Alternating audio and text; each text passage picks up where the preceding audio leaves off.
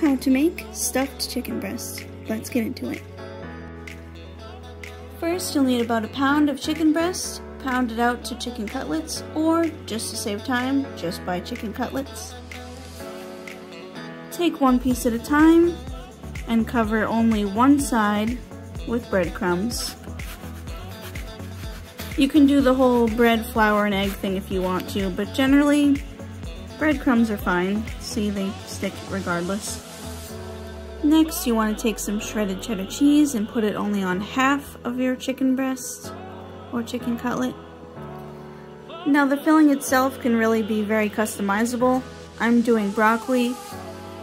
Just put a few pieces of broccoli florets inside if you want to, but you also have the option of doing some peppers and onions, olives, anything that might interest you. You can carefully take your chicken and fold it over as much as possible. Take a toothpick or more if needed and close it. Then carefully, pick up your chicken and place it in a sprayed baking dish with some oil or Pam spray or whatever you got. Continue with all chicken. Spray the tops with some Pam spray or drizzle it with some oil.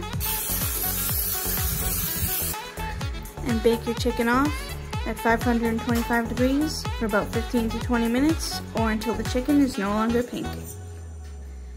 Cook rice and vegetables according to package directions.